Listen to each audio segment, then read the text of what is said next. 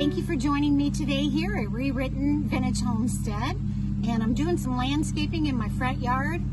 I'm putting in a Native American medicine wheel, and I thought I would explain to everyone what that is and its significance. So I'm trying to be very intentional on everything I do here at the homestead. So my garden, I want to make sure it's food that we actually will eat and that's going to nourish us, that I can share with others, or things that are important to me, like my hollyhocks that have been handed down from my parents, and seeds that I've brought from our previous home, and my Indian corn. And so even in my landscaping, I want it to be intentional and something that's important. And so a medicine wheel can be any size. It can be a small piece of paper, or it can be something big that you build. It could be a poster, just something to look at. What I did was I had an area around my bird bath that I didn't really know what to do.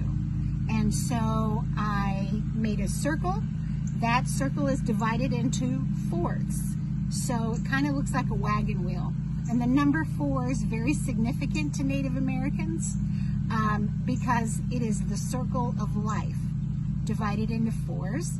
And we're going to go through each one of those fourths as we go along.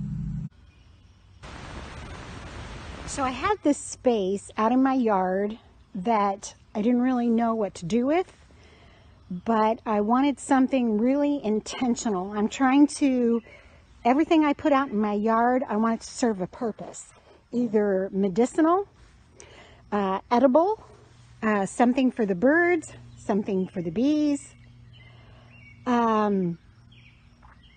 and this is going to be spiritual for me. So I'm making a medicine wheel, and I'll show you how to do it in just a minute. Another reason why the medicine wheel is so sacred to Native Americans is it's used as a teaching tool. So just like in history, if you think about our monuments and things that are being torn down, you can't learn from them anymore. They're not there. You can't see them. So there's no more discussion. It's like it never happened. The medicine wheel is right in front of you. And if someone else sees it, they're going to ask about it. So you can use it as a teaching tool. And you'll see it a lot. I've seen it a lot in the corporate world anymore, where they'll talk about to have a well-rounded work atmosphere, you have to have time for exercise, a time for meditation, a time for work, a time for play. And they've taken that idea from Native Americans. They even use the same colors. And so the center of the wheel is where the balance is. If any one of those aspects, whether in nature or in your body or in your mind or in the seasons, if any one of those quadrants gets off whack, the rest of them don't work together. So you have to keep everything at an even keel.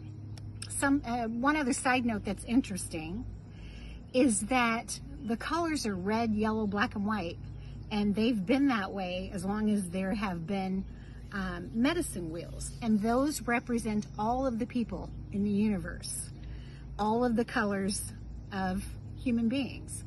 So it's very inclusive, and it includes everyone, and we have to meet in the middle. We have to work together. We all have to take care of Mother Earth, and we all have to keep ourselves in balance in order to work together. So the first thing I did was I tied a string around the middle of my pipe there and went all the way around the circumference to make sure I had a nice even circle. Then you need to determine which way is north, south, east, and west. Each one is very significant to the medicine wheel. So facing this way towards my house is north. The back side is south. To the right is east. To the left is west. Now each one of those will have a representative color. And you can do that by painting a rock and putting it in your medicine wheel. I'm going to try to have my flowers significant of the color for each piece. Or you can paint bricks or whatever you want to do. There's really no right or wrong way.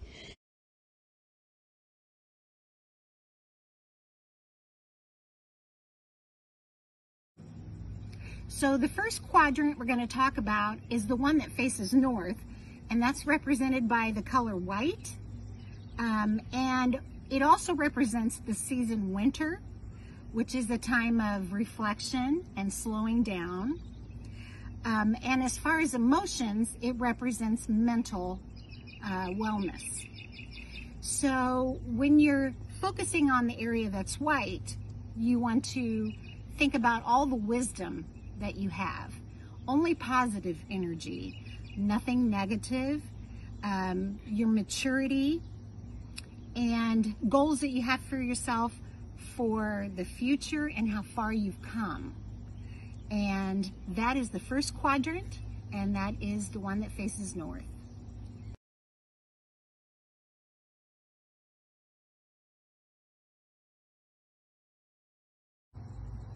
The second quadrant is the one that faces the east, and since the sun rises in the east, the color is yellow. It is about your spiritual aspect of your life. And the Native Americans believe in a creator, Mother Earth, a grandmother moon. And so they see the earth and the universe as working in conjunction with the creator. So when you're in front of that quadrant, you're thinking about your connection to the earth, your connection to the creator, and you're trying to bring closeness between the two of you when you're in the yellow quadrant that faces the east. It's also a time of, if you look at it in an aspect of age, it's the time where you're newborn, just like we follow in the Christian tradition as far as Easter. It's similar in that it's about new life coming to the earth, a time of rebirth. And you may have already lived that part in your life, but you still want to take what you've learned to bring you closer to the Creator.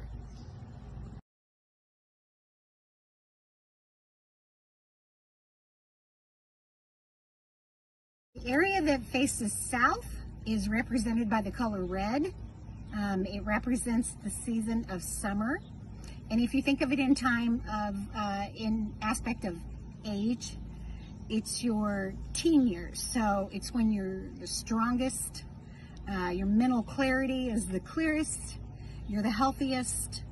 But when you're reflecting on it, which is what the medicine wheel is, you want to make sure that all aspects of your life, all 4 quadrants, are working together simultaneously to bring you good health. And so when you're in front of the red, which is summer, that faces south, you're thinking about your emotional well-being.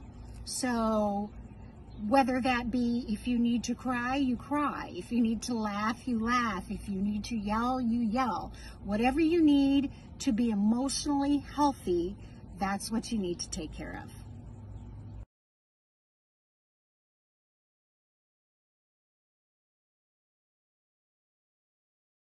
And the area that faces west is represented by the color black and by the season fall. And so when you think of fall, you think of the beautiful colors. So it's surprising that it's black, but you have to remember that in fall, the reason we're getting the beautiful colors is because the sun is not giving the chlorophyll and nutrient and foods needed to leaves and plants, so they're dying off. And it's a time in our life of shedding past experiences, people that are bringing us down, where spring was a time of rebirth, fall is a time of ridding. So you're ridding yourself of all of those things that keep you from being a well-rounded person. And this is my beautiful finished product, my medicine wheel. Here is the white. These rocks that I got that are painted, I got from Roane, Tennessee when I was on vacation. That's where I have ancestors from.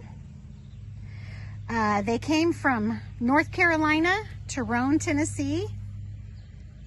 And so that represents my family. These smaller rocks that you see throughout the garden, those came from the riverbed at Cherokee, North Carolina. So white is winter, it faces north. Yellow is spring, faced east. Then we go to the red.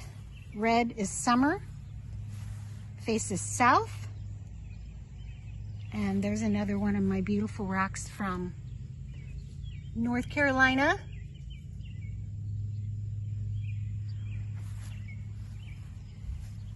And then over here is fall, and it's represented by the black rock.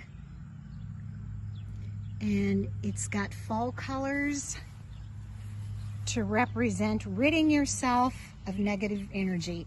And all together it makes a beautiful medicine wheel where everything is in balance. And I just love it.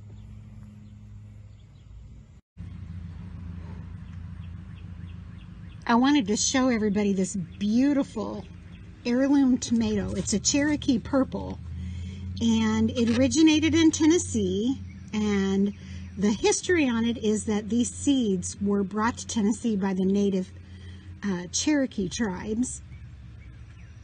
It is an heirloom tomato, and when a plant is considered heirloom, that means it's an open pollinated plant that isn't a hybrid plant. So it's not been put together with anything else. So it's all natural. And because of that, it is susceptible to disease, unlike the hybrid plants that have been bred against that. So, but this is just a beautiful purple color, and the inside is almost black. And I was going to give it a taste. It has a real rich, meaty taste.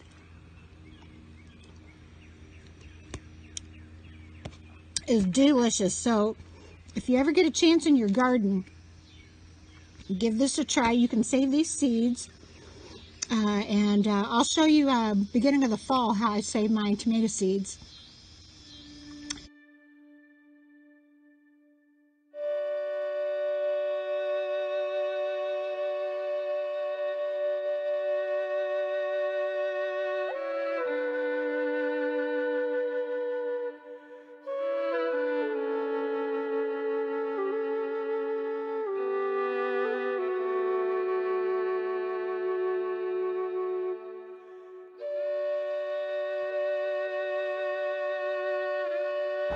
Welcome to Roane County, Tennessee, and we came here looking for ancestors. This is the home of Robert Brashear, who was one of my great grandfathers. And I'm right here in between the Tennessee Valley and the Cumberland Plateau. These mountains here behind me, they're beautiful. And it's here that my grandfather Brashear traveled from North Carolina and bought 643 acres by the Clinch River. Lived here for many years with his family. Left that property to his son Isaac, who's another one of my great-grandfathers. And Isaac had that property until he passed away, left it to his son Albson. Albson had that property until he passed away, and his wife sold it to another one of my family members, William Morgan.